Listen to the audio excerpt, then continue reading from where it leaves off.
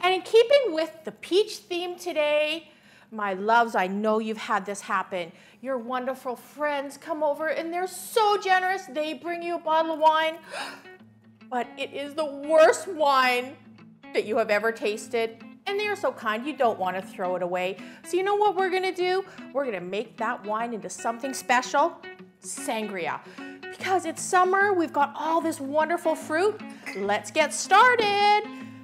Isn't this a great jar? I love this because it's got like a great big opening on top, so it's easy to put all your fruit in. So let's take our wine,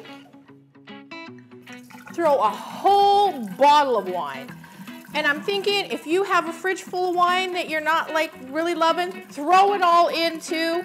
This happens to be a sweet dessert wine, and that works great if you like your sangria a little bit sweeter. And now we're gonna add a little bit more color. We have got 1 orange sliced up. Look at how amazingly colorful this is starting to look. Throw those oranges on in. We've also got 2 cups of strawberries. Strawberries are in season right now. Oh, is there nothing better than the smell of fresh strawberries? Don't you think this is starting to look like art? Fruit art. So not only is it gonna taste good, it is gonna look good, and think about how you are gonna impress your guests. And of course, something that we need, something that we love, something that is our theme today, peaches. Throw in those peaches. Now I've used a dessert white wine for this sangria, but you know, if you have red wine in your fridge or you've got a bottle of red wine that you just don't want to drink, here's a little secret. If you want to make a red sangria, in mine I have got a ½ a cup of honey, and if you want to use red wine but you still want that sweetness, just add a little bit more honey.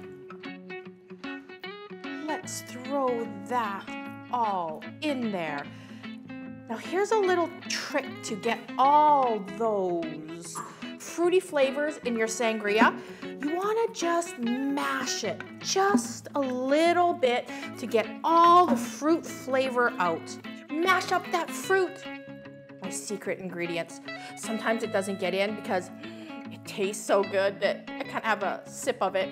This is peach liqueur. It's a little sweet and it just gives you that extra flavor. Throw that in.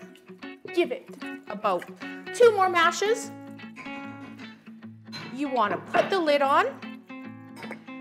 And the key to any great sangria is to let the fruit sit. So you want to let this sit at room temperature from 2 to 4 hours, depending on how much fruit flavor you like in your sangria. And then you want to refrigerate it, serve it over ice, and impress your guests with your know-how and knowledge about sangria. Remember, all our recipes are available on our website at gocurvy.com.